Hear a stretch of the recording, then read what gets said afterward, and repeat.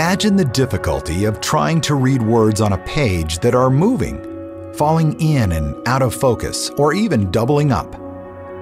Imagine the frustration of losing your place, skipping over words, or mixing words together, causing what you read to make little sense. Imagine the disappointment you feel as peers, teachers, and even doctors label your visual confusion as lazy, a behavior problem, ADD, or learning disabled. For approximately 1/4 of all children and many adults, sadly, this is everyday reality. Many people don't realize they have a vision problem. Often the symptoms such as watering eyes, headaches, poor posturing, losing your place when you read, or just general fatigue at the end of the day are often attributed to reasons other than vision. Often people believe that a regular eye exam will detect a vision dysfunction. However, all it does is determine the health of the eye and whether or not the person needs glasses. We see many patients who have been told that their vision is fine, only to discover that they do in fact have a vision dysfunction. That's where we step in. Vision is a brain function. The brain controls how the eyes position and move with precise accuracy. The brain also controls tiny eye muscles which need to contract for near vision and relax for distance vision. And when the brain's instructions are slow, inaccurate, or simply non-existent, the result can be a debilitating vision disorder.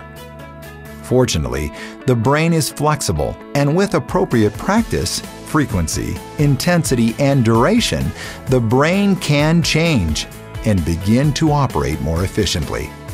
To better serve the needs of their patients, the doctors at Anderson Family Vision Care have taken a special interest in neurodevelopmental vision therapy. They recognize the signs and symptoms of specific visual disorders, and by performing a neurodevelopmental vision assessment, can make a proper diagnosis. Anderson Family Vision Care offers a fully equipped therapy clinic and highly qualified vision therapists to help each patient receive the best treatment possible. The doctors and associates of Anderson Family Vision Care are trained through the College of Vision Development, and that means that we're trained to do all types of vision therapy for all manner of vision disorders. The great thing about the college is it's an opportunity for us to meet with other doctors and therapists from all over the world, find out what the latest research is, find out if there's any new procedures or techniques that we could be using here, and to continue our education so that we become the best at what we do.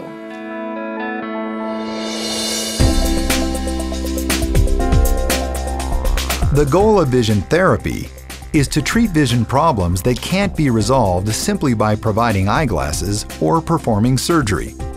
Each program is designed to meet the specific needs of each patient and requires the active participation of the doctor, the therapist, and the patient. In vision therapy, we typically use prisms, lenses, specialized equipment for viewing that allows a patient to get feedback about where their eyes are positioning. Certain computerized programs as well are benefit during therapy in order to achieve our goals. Activities are modified constantly according to the very unique needs and current capabilities of each patient. Because the brain learns in a striated or layered manner, we tailor each procedure in just the same way. People don't understand that when your visual system isn't operating the way it should, it can be very disturbing, very frustrating.